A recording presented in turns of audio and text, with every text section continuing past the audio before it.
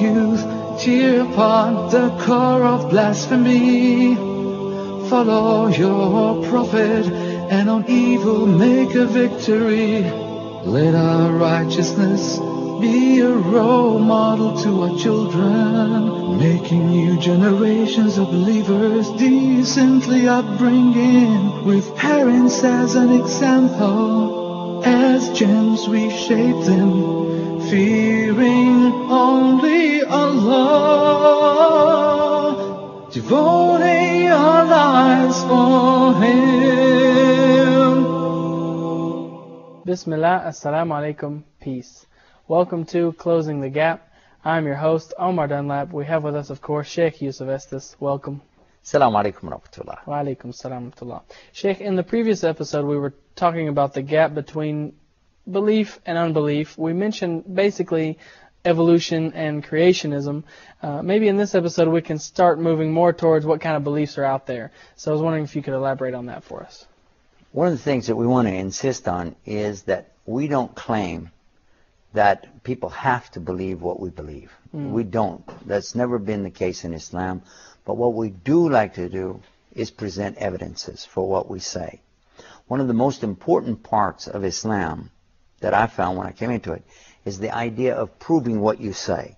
If you say Islam is this or Islam is that, it teaches this, the Quran says that, or some hadith, the first words to come back to you are a challenge. Even from your own friends, your teachers, even your students are supposed to challenge you. Anadadil, where is your proof? And this is not just something accepted, it is encouraged in Islam. Ask for proof. Prove to yourself without a doubt what is being said. In one of our programs we spoke about Imam Bukhari and the way he developed this scientific way of proving. One of the things that we found is that the very structure of finding evidence for Scotland Yard in England, the most famous of crime fighters maybe, in history, is Scotland Yard. They use the same technology and standard the same way as Imam Bukhari did in his discovering the truth behind these hadiths. Additionally, we find that eBay on the internet uses again this same structure to prove something. It's when you test something again and again and again and it keeps coming up true. Now there are others. Now there's more than just true and false. In between, and this is where eBay and criminology and Bukhari work. And that is, you'll find something could be absolutely true or something's absolutely false. But then there are different categories in between where you're not as sure. And so this is what's important to help you form your opinion. What's absolutely sure is you exist or you wouldn't be there thinking. That's a sure. No doubt. But do I really exist? Now that's pretty sure, but there's a possibility this is a dream. Possibility this is an illusion. Possibility that somebody's fooling you. This is a television program, so maybe this part was recorded and that you're over there as a robot. Or, there are these possibilities. Not very logical ones, I might add. But the first thing is to take what you are sure of. Okay? And then the other thing is take what you're positive isn't true. Okay? Then what are the categories in between? And this is called belief. This is what's the belief system. Take what you're most sure of. And this is what Islam is teaching us. What you're the most sure of. What doesn't make you doubt. Look what Prophet Muhammad, peace be upon him, said about it. He said that what is permissible in Islam, you can do it. This is the permissible. And it's clear. What is forbidden in Islam, you can't do that. And it's clear. He said, now in between there are areas of doubt. Leave what makes you doubt for that which doesn't make you doubt. Go from the doubtful to the less doubtful. More doubtful, less doubtful. Until you are as much as you can be toward that which is absolute fact. In other words, the best method of going through life is to say, is this thing that I'm being told here true? If it is, I'll keep it. If it's not, I'll put it on the back burner for a little while. Is that more or less what you're... Or in the trash can. Or either one. Yeah. Yeah. If you're sure it's no good, don't even save it anymore. Right. Yeah. I'll give you an example of some of these things. When I grew up, I believed, as all children do, they believe what's being told to them by their parents first. The parents are the first to have an influence on a child. And then after the parents is going to be the teachers or preachers. Whatever belief system the parents have, they're going to introduce their children to it, right? So then the relatives and the immediate circle of friends and contacts the child have influence them from the beginning. This is mentioned by Prophet Muhammad, peace be upon him, in a hadith, where he tells us that every child is born on the fitrah of al-Islam. Now, what he means by that is the natural inclination is to be in a state of submission or surrender and peace. That's the natural way of a child. He said, he continued by saying, he's born in that condition, but then his parents will cause him to become a Jew, a Christian, a fire worshiper, and the list goes on. But you can see that's exactly what we find today. That many people are influenced by their parents or their upraising, their background causes them to believe or disbelieve on whatever level it might be. So the biggest impact is coming from that, which means when you're old enough to go back and think, you need to reevaluate those circumstances. Because it's obvious that somebody in India who's a Buddhist is not the same as somebody in India who is a Hindu. Now, why are they both in the same country with two different beliefs? How could that be? Well, because they were raised that way. We find also Muslims and Christians in that same country, and each of them believing what they grow up in. And there's not much chance that they're really going to consider the other options unless there's some kind of evidence, proof, or stimuli to move them from this to that. Make sense? Right. Okay. So now, how do we determine what's the most correct belief? Now, I want to be critical of what I believe. Let me look at the people who presented the material. Again, that's what Imam Bukhari did. That's what eBay does. That's what Scotland Yard does. They examine the one presenting the evidence, and then they make their decision whether or not they're telling you the fact or not. Right. And how do I determine this? Well, let's go back and look at my mom and my dad. They're honest people. They're good Christians. I know that about them. But one day, I was about 8, 9 years old, I came bouncing home from school in December. Mom, Mom, Mom, what's the matter? She's washing dishes. Mom, do you know what they said at school today? She said, what? I said, they said that the kids said there's no Santa Claus. There's no St. Nicholas. She didn't even look up. She just kept washing dishes. She said, don't tell your sisters.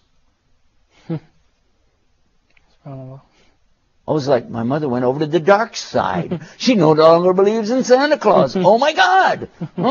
That would mean, oh, no, couldn't be. If she's telling the truth, no way. No. But that would mean my grandmother lied, and she never lies. She'll whip you if you lie. So why would she whip me for lying if she's lying? No, there's Santa Claus. It has to be. But wait a minute, my grandfather wouldn't lie. Hold on a second. I know what I'll do. On Christmas Eve, I stayed in the living room, pretended I fell asleep on the couch, laying there with my head toward the couch so they couldn't see if my eyes were open or not. Kept listening. My mother said, well, shall we wake him up and put him to bed? You know, my dad said, let him sleep. She said, well, how will we get the stuff out? He says, he's old enough to know by now anyway if he wakes up. If not, who cares? Let's just get the stuff out and get done. I was laying there crying, realizing my parents had lied to me. And then they brought out the Christmas presents, put all the stuff. I didn't move till they were gone. They went to bed. And when I rolled over and looked, I saw it. There was a bicycle, there was a drum set, there was a lot of toys and gifts, but I wasn't happy with it at all. Because it was not a result of what I'd been told. No fat man came down the chimney, ho, ho, ho, and there's no reindeer on the roof, and there's no, what's that, Rudolph with the red nose? It's all a lie. And I was still upset because now my father's gone over to the dark side. And I look, there's Santa Claus's handwriting. I recognize it because I see it every year. But I suddenly realize how much it looks like my mother's handwriting from Santa. So then it's time for confrontation. Let me go to them and ask them direct. Dad, yes or no, is there a Santa Claus? There's the spirit of Santa Claus. I said, what do you mean? The spirit of giving. I said, spirit? What are you talking about? Spirit. Is there a Santa Claus? Is there a guy in a red suit coming down our chimney or not? Nah. Then why do we represent that? Why don't we tell people about the spirit? He said, the kids, they have a lot of fun with it. Wasn't fun for me. So I've asked many times when I'm giving speeches in universities, in large gatherings, I ask them, have you ever been lied to by your parents? No, of course not. My parents wouldn't lie. What about society itself? Do you find any lies? No, not at all. I'm telling you, your parents have lied to you. Your pastor has lied to you. Your teachers have lied to you. Your dearest and darling friends have lied to you. And they say, no way. I say, okay, then how old were you when you found out there was no Santa Claus? And they're shocked. And then how long before you're going to ask the question, does that mean there's really no Easter bunny going around laying colored eggs? So we find a huge discrepancy because this is something that's around the world. We even find it in non-Christian countries being celebrated. Now, obviously, a Jew wouldn't be too interested in this subject, would he? I mean, they don't buy into the idea of Christmas because they don't believe in Christ. Right. But absolutely, you'll find it even in Jewish homes. Somebody will bring a Christmas tree, give some Christmas present. If they're not Orthodox, they may do that. So we're finding it Hindus, Buddhists, even atheists who don't believe in God at all, still, what the heck, put the tree in there, which, by the way, is a symbol of another religion, the Celtic religion, believing in God being in nature and trees, which in the Bible curses that, tells you not to do it. And that's subject maybe another time, the book of Jeremiah, chapter 10. But as you look at these different beliefs and non-beliefs, and all of them celebrating this Christmas, even Muslims. Yeah. When I was in Malaysia, they were putting up one of the biggest Christmas trees inside the Petro Towers, where we did a Bridge to Faith show. Right. And I'm thinking, Bridge to Faith, why am I bothering in a country where they're putting a huge Christmas tree for Muslims? Right. Yeah, subhanAllah. Right. Well, Sheikh, we're going to go to a quick break, and we'll be right back. So don't go anywhere. You're watching Closing the Gap. Fearing only Allah, devoting our lives for Him.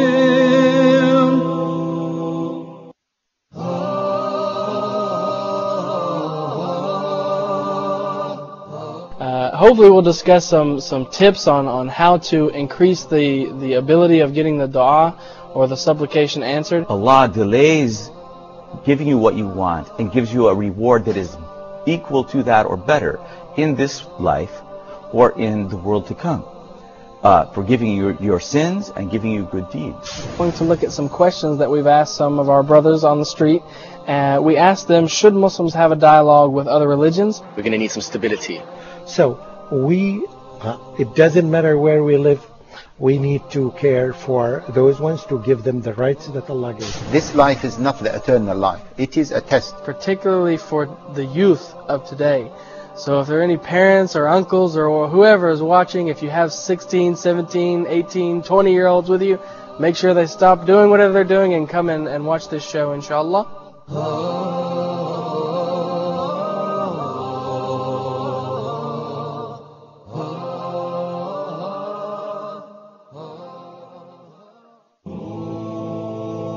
Fearing only Allah, devoting our lives for Him. Bismillah, assalamu alaikum. Welcome back to Closing the Gap. I'm your host, Omar Dunlap. We have with us Sheikh Yusuf Estes. Assalamu alaikum. Alaikum salam wa rahmatullah. Sheikh, just before the break, we were discussing the gap between belief and unbelief, and you started talking about verifying what you believe. And you even mentioned Santa Claus and brought everything into this. So I was wondering if you could just elaborate on that for us, inshallah. What I want to do now is to be a little less concise on just more of a general term. about believing and disbelieving. When you have an evidence, a testable evidence that proves to be true once, this should immediately alert your attention. Let's look to another evidence. If it's again true, second time, that's very solid. And by the time you get to the third evidence, again confirming the first one, and you don't have anything against it, this is pretty much a fact until you can find something else. Isn't that right? Right. Islam teaches believers to always move to the thing that has the most proof. And if somebody's religion has more proof than what we have, we're ready to go to it. But obviously we already know it won't, but that's the conclusion that I came to and was the biggest motivator for me to really start reconsidering my position as a quasi-Christian or whatever I was at the time. I won't claim to be the perfect Christian because I also don't claim to be the perfect Muslim either. But I do know that in life you have to make decisions on your own at some point. It's up to you to choose what you want to believe. Islam does not force you. In fact, that's the key to Islam itself, is that you are not forced. Allah does not force people to believe in Him. That's why He created everything the way He did, so that it's always the option. You could always say, well, maybe it's not. Go ahead. But it'll be to your own chagrin at the end, because there are too many evidences, real solid proofs, for what Islam teaches. Now, not being a Muslim, criticizing Islam and trying to convert Muslims to Christianity, obviously I wouldn't have listened to that at the time. I would have considered that's just nonsense. I don't want to listen. Right. Except that certain proofs became evident, and then I had to make a choice. Accept those proofs or reject them. Now, had I rejected them, then I would be one who covers the truth. And we mentioned that before in the program. That is called kafir. You see the truth, but you deny it. You are clearly denying a proof in front of your face. I suggest to a person that's not sure about Islam, you're not really sure, whether you were born in a Muslim family or not doesn't guarantee that you're a Muslim. And I suggest to those who are looking at Islam, thinking about becoming a Muslim, or somebody might be a new Muslim out there. Somebody might be thinking, I don't like Islam, but still I want to know about it. Fine. What I would suggest, get a copy of the Quran. If you know Arabic, it's the best. Read it in the Arabic language. If not, you're going to be depending on translations. I highly recommend that you sit with scholars of Islam to help you understand the Arabic from this. But anyway, chapter 55. This is where you want to go. The speed limit in the United States, now pretty much 55. Go look up 55.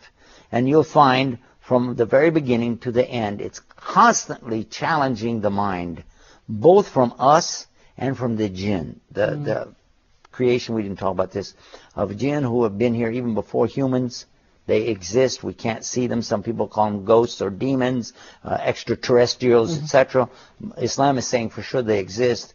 For the most part, we don't communicate with them. But here is a chapter saying for all you guys, the alameen, challenging them and calling them liars. If you don't believe this proof, you're a liar. And what are some of the examples that it gives? Starting in about verse 12 or so, I think it is. You'll start finding one verse after another, showing you an evidence. Go check it out. Go look where the Bahrain come together. The two seas, they come together, but they don't really join. They have two different levels of salinity. They have two different pressures within them. They have two different life forms, two different vegetation forms, two different temperatures, and there's this wall right there. Jacques Cousteau mentions this at one time in some documentary they were doing, and that he supposedly discovered this. And one of them exists off the tip of the Cape of Africa. And you can see it. I have seen the two color forms in this. This is like a line going out there, and it's been there forever. Somebody could say, well, maybe Muhammad saw this. Well, there's no record of him ever going there. He lived in the desert. Mecca is not exactly the same, but another is what happens where the sea, the Mediterranean Bahr, feeds out into the Atlantic, And you'll find it again, the same thing there. You can see on a graph, you can see almost like this big, looks like a huge tongue sticking out where it comes, and it never really mixes. Another place is where the Mississippi River goes into the Gulf of Mexico. And you will find this, what they call brackish water. It isn't really salt water, but it isn't really fresh water. You sure don't want to drink it. And it doesn't really mix. It doesn't flow in like you might imagine it would. So how is this, and how do you reconcile it? This has been a topic of discussion for scientists who have concluded, well, the Quran is correct about this. Well, maybe it's an accident. Okay, then go to the next verse and see again. Well, actually, you have to skip a verse because every other verse, Allah says, so which of the favors of your Lord will you guys then deny? So it says you're denying it. Yeah, you're denying it. Actually, kadhib is a liar. You're lying about it. Not just deny. You're lying. Because here's a proof, and now you're going to lie about it? And he talks about so many different things. The pearl and the corals, he talks about that. And then he talks, but let me just go to one of my favorite ones. Let's come to this one. Chapter 55, verse 33. 5533. Easy to find. You won't forget this one. Inshallah, God willing. And here he says, O you assembly of mankind and jinn, okay, human beings and extraterrestrials or whatever, why don't you guys come together, all of you come together, and try to go outside of the atmosphere of the earth. Try it. And you will never, ever, ever go outside of Earth's atmosphere. Illa bi sultan. These two last words are the clearest proof to me that that's a big fact in here. Because back then, space travel was what? Well, let me give you a clue. When I was born, in the 40s, space travel was a joke. They had Buck Rogers back then, which was about as real as Superman, you know, and talking about going out into space and doing all these things and traveling in a rocket ship, and it was a real joke. People used to say the man in the moon. Why don't you take a walk to the moon? Things like that. Then all of a sudden we find in the 50s, they're talking about Russia is going to put a satellite, a Sputnik. They called it a Sputnik. And we didn't have a word for it. We were trying to use their word, and then we said, no, we got to give our own word for that because we want to be first in space, you know. We even have a slogan at NASA, first in space. How? They beat it, but that's beside the point. Anyway, so from there they're saying that they're going to put a man on the moon. Whoa! Now we've got to get all our energy together and get a man on the moon. But hold on. Just to get out there to put the satellite, you broke the atmosphere. Now, does that prove that verse is wrong? Well, let's go back and find out those last two words. What does illa mean? It means except.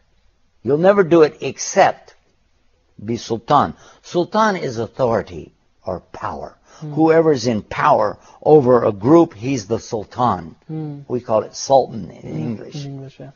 So what is the kind of power we're talking about? What is this great, huge power? Well, when you buy fuel for your automobile, how do you buy it? What quantities? You buy it by the liter, or do you buy it by the gallon? Doesn't matter. Yeah. And you pay too much for it. We all agree to that, right? But when you buy fuel for one of these rocket ships, have you ever seen how those rocket ships work? Have you looked at the ones at NASA? This rocket here, but it's got these two huge cylinders on the side of it. That's the fuel. How do they measure it? Gallon or metric ton or how? I would think tons. I think you need a lot of it. Yeah. It's not liter, it's not gallon, it's by the tons. They're putting tons and tons and tons of fuel, of liquid hydrogen, liquid oxygen. I worked at NASA for some period of time in that area back in the 60s when they were cleaning these pipes to run liquid oxygen through. If there's one crumb of carbon in there, it will blow up. SubhanAllah. And that was our job to clean it out. Now, I know for a fact that it was tons and tons of fuel just to put that thing, to get it up. And then it has to have its own fuel after those cylinders break off to push it the rest of the way. Illa bi sultan. And there you have it. SubhanAllah. There's no way to do that. Even now, even by using different forms of shooting it out and having a plane that'll come back on a re-entry basis, and it still takes tons and tons of fuel to get it up there. Right. Well, Sheikh, we have about a minute left, so I would like to give you the opportunity to give our viewers some closing thoughts. As much as I would insist that you should look to these evidences provided from the teachings of Muhammad, teachings of the Quran, I will tell you before you go that far, there's an evidence inside of yourself. You can start right there. All you have to do is look inside your own heart. And if you're willing to clean it out, if you're willing to get rid of bias and prejudice, if you're willing to say, I really don't know, but I'm willing to learn, and you're willing to open the heart up and say, God, if you're there, guide me, then what comes after that could be very enlightening. Well, that's all the time we have for us today. We would like to encourage our viewers to be sure and catch us next time on Closing the Gap. Until then, I'm your host, Omar Dunlap, wishing you peace. Assalamu alaikum. O youth, tear upon the core of blasphemy. Follow your prophet, and on evil make a victory. Let our righteousness be a role model to our children, making new generations of believers decently upbringing, with parents as an example. As gems we shape them, fearing only Allah, devoting our lives for Him.